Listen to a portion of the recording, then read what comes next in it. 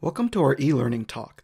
Today, we will be discussing the role enzymes play in the life cycle of the SARS-CoV-2 virus and the subsequent COVID-19 disease. Enzymes are a category of proteins, which possess the ability to catalyze a biochemical reaction. Enzymes support a variety of biological functions, including cellular signaling, breaking down macromolecules, or producing larger molecules. In these ways, enzymes play critical roles in the healthy, normal functioning of the human body. Viruses use enzymes in a number of ways to ensure their continued survival. In some cases, viruses possess enzymes, which allows for more efficient replication. In other cases, such as in SARS-CoV-2, viruses co-opt enzymes that already exist in the organism they are infecting to support their survival. In order for viruses to infect a host cell, they first must recognize a protein on the host cell's surface. This process is called viral recognition.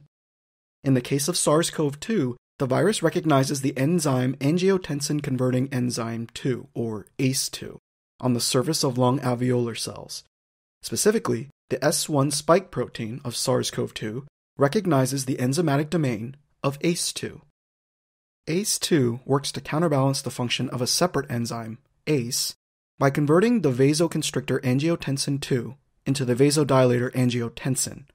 In this role, ACE2 is found throughout the body, including the lungs, heart, and olfactory system.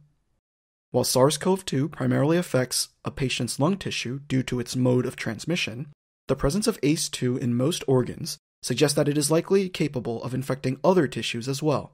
Several reported side effects, including the loss of smell, or anosmia, and cardiac injuries, are perhaps due to the presence of ACE2 in both olfactory sensory neurons and the myocardium. Once a virus recognizes its host cell, it needs to enter the host cell in order to be replicated. The S proteins on the surface of SARS-CoV-2 are class 1 viral fusion proteins, meaning they require protease cleavage for activation and fusion to the host membrane and virus entry. Coronaviruses can use various host proteases to facilitate this cleavage, including furin, trypsin, cathepsins, or serine proteases, among others.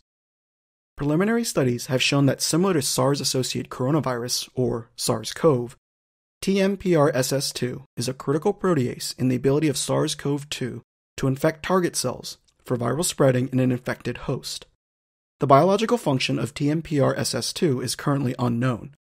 In addition to TMPRSS2, both cathepsins B and L play smaller roles and have some ability to support protease cleavage and fusion of SARS-CoV-2. Once the virus attaches to the host cell through the spike protein ACE2 interaction, and the spike protein is cleaved via TMPRSS2 enzymatic activity, the innate surveillance mechanisms start to be activated. Some groups have suggested inhibiting the function of TMPRSS2 to minimize viral entry, since TMPRSS2 inhibitors exist today, and the enzyme has not shown any indispensable function. Pattern recognition receptors, or PRRs, are proteins in cells which recognize non-native proteins from viruses and other pathogens. PRRs play a critical role in the initiation of a specific immune response, known as the Inflammasome Response.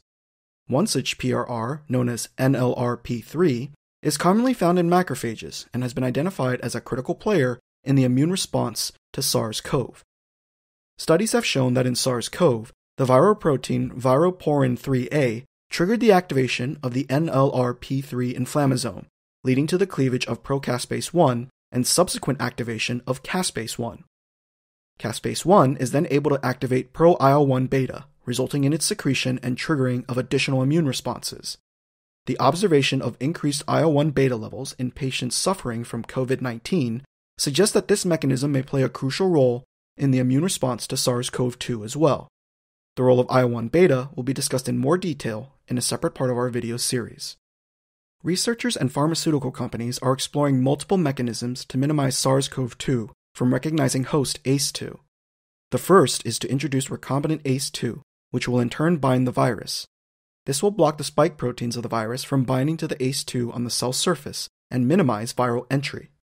A second method being explored is the use of anti-ACE2 antibodies, or peptides, to block the binding site on ACE2 that is recognized by the virus.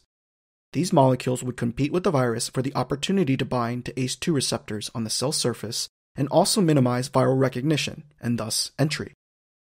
A final method being suggested is the use of ACE2 siRNA to reduce the presence of ACE2 on the cells most at risk for exposure to the virus.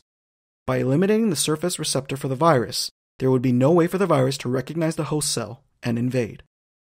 While many methods for treatment are being explored, it will likely be some time before the most effective treatment is identified. As we have shown, enzymes play a critical role in the life cycle of viruses and the host response. SARS-CoV-2 recognizes host cells by the presence of the enzyme ACE2 on the cellular surface.